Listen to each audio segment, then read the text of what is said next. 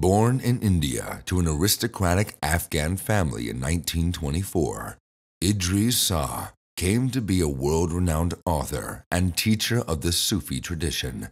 He dedicated his life to adapting essential aspects of Sufism and Islam to the West with only one thing in mind: the development of human potential. Here are essential quotes from his book, Learning How to Learn. The heart stands in Sufi parlance for the higher perceptive faculties of humankind. The negative attitude is to look at the imitators. The positive one, surely, is to remember the words of Jalaluddin Rumi, who said that false gold only exists because there is such a thing as the real. If you get obsessed by the early stages of something, imagining it to be the whole, you will not go further. Knowledge of yourself may involve, if we are learning at the present time, a knowledge of the way of thinking of your society, and to realize that you are probably its product. The first self about which to attain knowledge is the secondary, essentially false, self which stands in the way. However useful it may be for many daily transactions, it must be set aside, made something which can be used or not used, not something which uses you. People crave things, you say, and you are right. But if the thing which they crave, in this case, Sufi knowledge, is qualitative and not quantitative, an adjustment to quality must take place before learning can take place. It is not a question of where you go or whether you join a group. It is a question of whether you have been correctly prepared to learn how to learn. People ask, how can knowledge be as good as behavior and belief? The Sufi answer is that without knowledge, there is no certainty that behavior is right, and no guarantee that belief is real.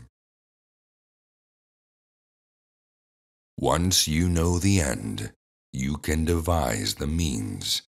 The end does not justify the means. It provides it.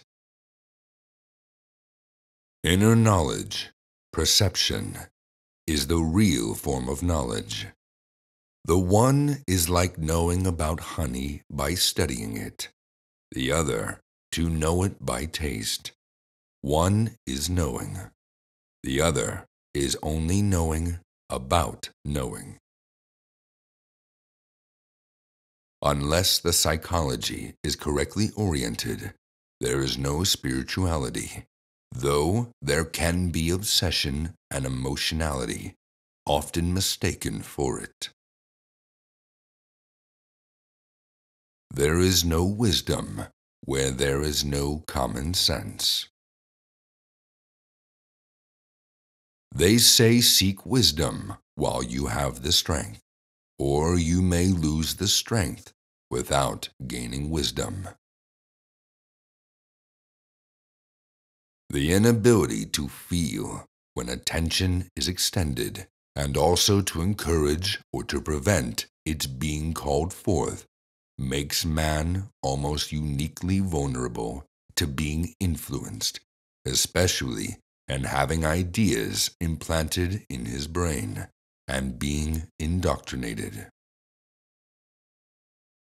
Attention upon oneself or upon a teacher, without the exercise of securing what is being offered from beyond the immediate surroundings, is a sort of short circuit. As Rumi said, "Do not look at me, but take what is in my hand." Study the assumptions behind your actions. Then study the assumptions behind your assumptions. You have come a long way, and you do not know it. You have a long way to go, and you do know what that means. If your desire for good is based on greed, it is not good, but greed. Do not try to be humble. Learn humility. To copy a virtue in another is more copying than it is virtue. Try to learn what that virtue is based upon. If you cannot laugh frequently and genuinely, you have no soul. When a belief becomes more than an instrument, you are lost. You remain lost until you learn what belief is really for. Behind the supposed I, which is impermanent, lies the real one, which is characterized by the awareness of truth, of reality. People argue about whether knowledge or action should come first, but they are the same. Worthwhile action is in fact knowledge in operation. Right action stems from right knowledge. Premature independence is the daughter of conceit. People have sanctified greed so long as it is the kind of greed prized by the society. All other kinds of greed are labeled bad, but acceptable greed is labeled good motivation only too often. Prayer is worthless without sincerity and true aspiration. The evil of another person can be averted. There is no escape from one's own.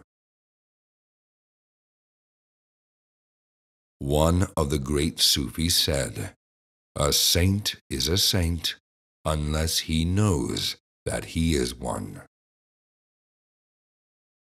When this habit of assuming that instantly perceptible things are more important than more subtle ones goes, the latter become perceptible. Sufi study is devoted to this task. It is for this reason that the great Sheikh Abdul Karim Jili says, "Truth, reality, al-haq, is felt, perceived. The world is inferred, makulun." The Sufi is one who does not care when something is taken from him, but who does not cease to seek for what he has not. The automatism of man is overcome, in the words of Thunen, by aiming for being as you were, where you were before you were. Real generosity is anonymous to the extent that a man should be prepared even to be considered ungenerous rather than explain it to others. Not to be greedy is, paradoxically, the highest form of looking after one's true interests. In the first chapter of his Golestan, The Rose Garden, Sadi declares, "How can anyone make a good sword from bad iron? From teaching, the useless one will not become useful. The rain, whose nature does not change, grows flowers in the garden, thorns in the marsh." In too many cases, people should be giving thanks for their confusions, which are shields, rather than trying to remove them before they're able to face what lies behind. A sign is enough for the alert, but 1,000 counsels are not enough for the negligent. If you want to learn Sufism, you must follow the Sufi path. If you want information about why you should follow the Sufi path, you must apply to someone who is not teaching, but who is giving out scholarly opinions about the relative merits of various paths. I can sell you information or sacks of coal, but neither I nor anyone else can sell knowledge. A characteristic disease of human thought is to mistake the vehicle and the objective, or the instrument and the aim. The nightingale which cannot bear the thorn, it is best that it should never speak of the rose. Truth has no form. The means through which people may perceive truth have forms. All forms are limited.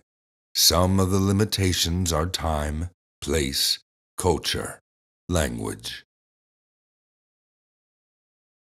Seek the meaning from the outward like a man. Do not be like an ass, content with noise. The value of spiritual exercises is to be of value to whom they can. The human interest should be to provide the right basis for the exercise, not to seek the exercise itself. That which attracts you or others about us may be that which is laid down by us as a tool which enables us to regard you or others as unsuitable. Nobody can stand between you and knowledge if you are fit for it. Anybody or anything may stand between you and knowledge if you are unfit for it.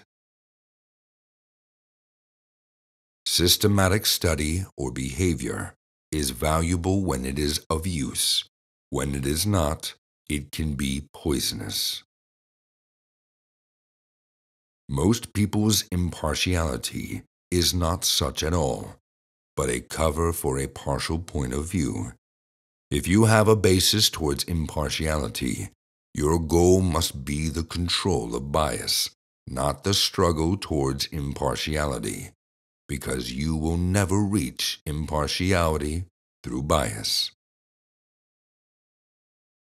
A student should not think that he can understand just because he wants to.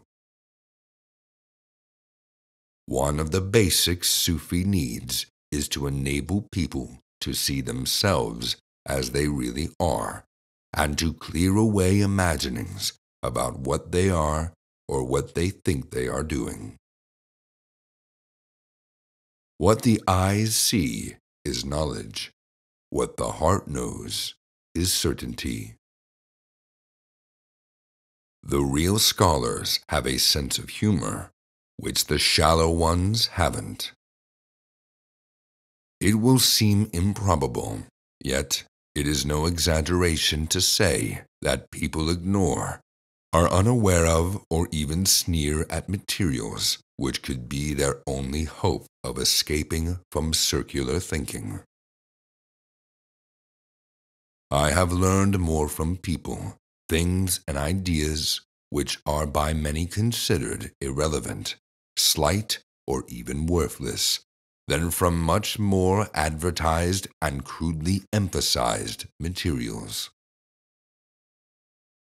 People look for new teachings, or the revelation of concealed ancient ones, when their problem rightly may be that they cannot see the presence of the teaching in the materials abundantly available to them, ancient and otherwise.